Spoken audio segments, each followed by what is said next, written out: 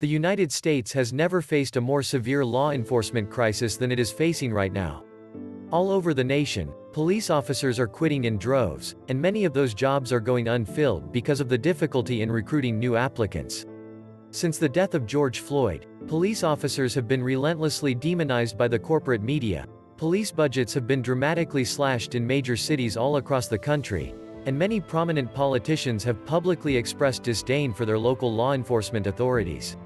In such an environment, serving the community as a police officer is not an attractive option, and it makes perfect sense why so many officers have been throwing in the towel on their once promising careers.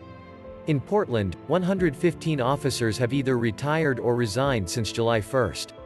Exit interview statements are not mandatory for police officers that are leaving the force in Portland, but those that have filled them out have been quite frank about their reasons for leaving. In 31 exit interview statements, the employees who turned in their badges or retired were brutally frank about their reasons for getting out. The community shows zero support. The city council are raging idiots, in addition to being stupid. Additionally, the mayor and council ignore actual facts on crime and policing in favor of radical leftist and anarchist fantasy. What's worse is PPB command, lieutenant. And above, is arrogantly incompetent and cowardly, one retiring detective wrote. I can't understand why anyone would still want to be a police officer in Portland at this point. There has been endless civil unrest in the city for months on end, and most of the politicians are far-left radicals that are clearly on the side of the protesters. Another officer that left the force stated that he has never seen morale so low among officers in Portland. What the city council has done to beat down the office's willingness to do police work is unfathomable, he wrote. I have never seen morale so low. Officers leaving mid-career and sometimes sooner to go to other agencies. Officers retiring when they would have stayed longer if the situation were different. He said he knew it was time to go because he stopped looking forward to work that he once loved.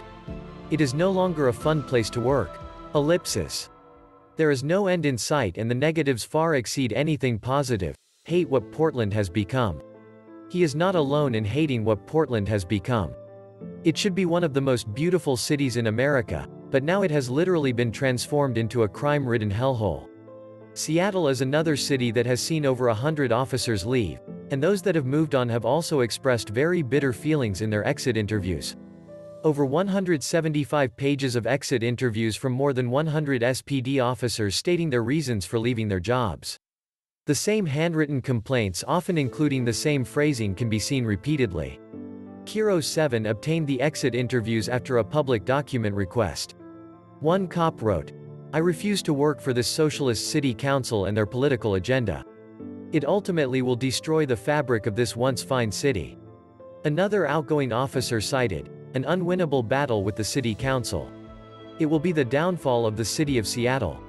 When I was growing up, working in law enforcement was considered to be a noble profession, and young people were taught to respect the police. But now they are severely underpaid and are treated like trash in many parts of the country.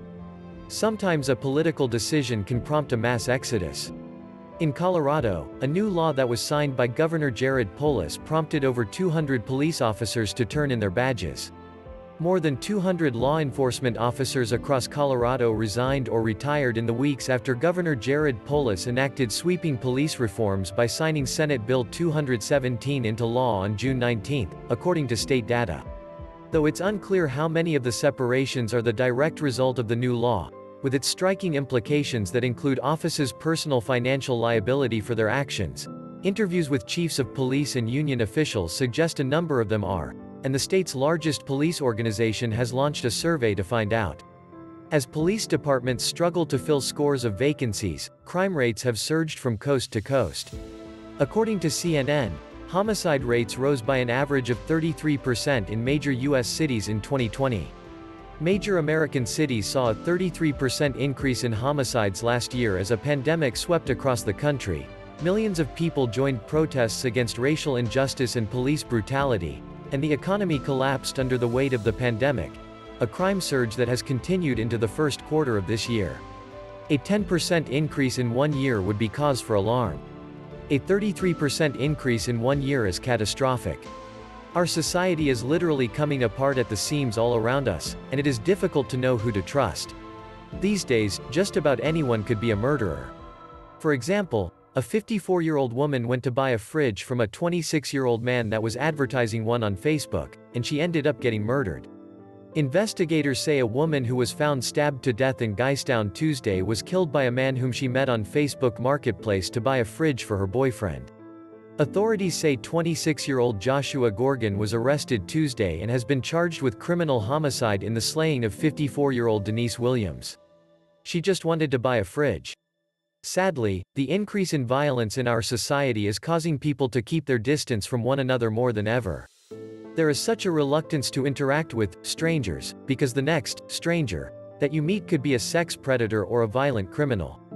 I have talked extensively about the moral crisis in our country, and it really matters on a practical level. At this point, a large chunk of the population no longer cares about basic morality, and many people have quickly come to the realization that they can no longer trust others on a fundamental level. The thin veneer of civilization that we all used to take for granted is rapidly dissipating, and crime rates are increasing dramatically. In the old days, we could trust the police to restore order when things got out of hand. But now police officers are quitting in droves, and America is headed for a very, very uncertain future. This was the Nomad Economist. Please like, share, leave me a comment, subscribe. And please take some time to subscribe to my backup channels. I do upload videos there too. You'll find the links in the description box. You will also find a PayPal link if you want to make a donation. Thank you wholeheartedly to all those of you who have already donated. Stay safe and healthy, friends.